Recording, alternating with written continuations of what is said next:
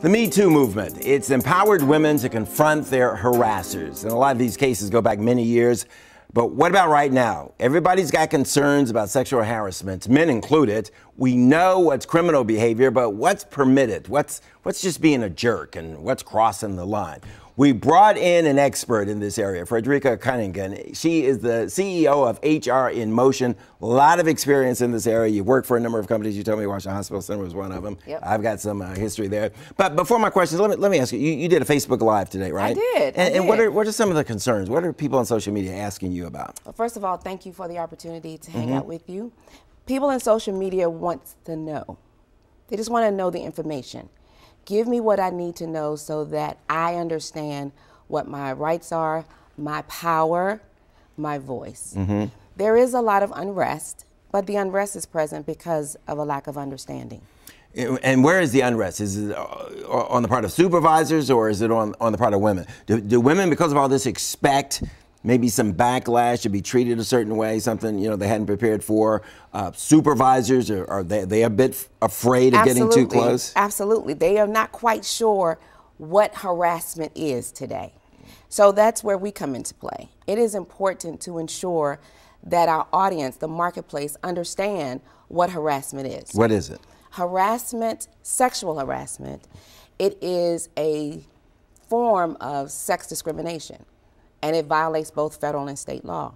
It is unwelcomed or offensive behavior in the workplace. So if it leaves me scared, intimidated, uncomfortable, that's a problem. Okay. What's the difference between sexual harassment and somebody just being a jerk and somebody trying you? This is the first pitch, okay? Yeah. And if you go along with this, I'm coming with my heavy game. What are the differences there? Well, let's talk about the jerk. Okay. You and I talked about this a little bit. The jerk needs to understand when that person attempts to disrespect by extending an unwelcome offense. I need to be clear in my response. Don't do it again. Right. Now, if the jerk pursues, then I need to show the jerk that I understand that I have the power and he or she does not. If you're the employee and you're talking about your supervisor, how do you show your supervisor? I tell my supervisor the same thing. Don't do it again. That's unwelcomed and it's unacceptable. Right. Raising the voice a little bit helps send the message, right? Yes, it does. That's what I tell my daughters all the time. Do not be afraid. Do not lean back. Lean in. Be clear. Right. Look over the glasses if necessary. Right. But don't show teeth. This is not a game. This is important. Right. Because what has happened is illegal. It is discrimination and it is against the law. When do you go for help? When do you go to say this is intolerable, you got to do something about this? Immediately. Right. That's a great question, because sometimes women think, or the victim thinks, if I am serious and I say don't do it and I say stop, it ends. Absolutely not. You need to understand the next phase should be to go to either your manager. If it's your manager, then go to human resources, go to the CEO, but you must immediately tell. A lot of employees believe that the human resources department is there for the company and not the employees. This is true. However, because of the marketplace, many organizations have, and it's not just the marketplace, Bruce, it's years and years of dealing with this elephant in the room.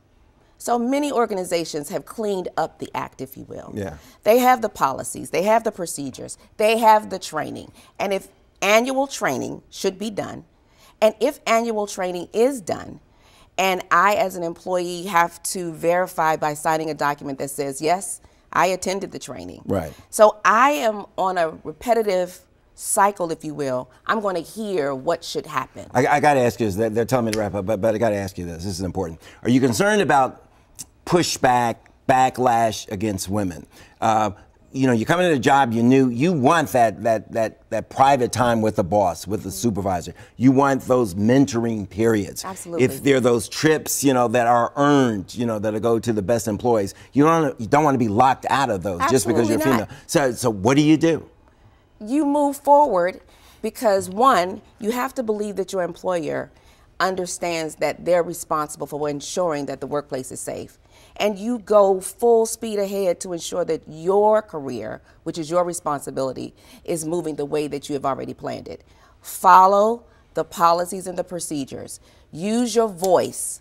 It is your power. Don't give it away. Right. I have one more question. They keep telling me to wrap. What if you suspect a relationship between co-workers? Yes. What is your responsibility, other than being jealous, being upset about it? No, seriously. What are your remedies? What can you do about that? It's not a bad thing. So an organization should have a policy that says if a subordinate gets involved in a relationship with a manager. Consensual relationship. Consensual. Then there must be a policy that says that that subordinate can no longer report to that manager. Right, because you will. People spend a lot of time at work. People will date. That's right. People get married. That's you don't right. want to discourage that. Absolutely not. Okay, all right. Absolutely okay. not. All right, this is great stuff. I can continue talking to you. We're going to be right back. Stay with us.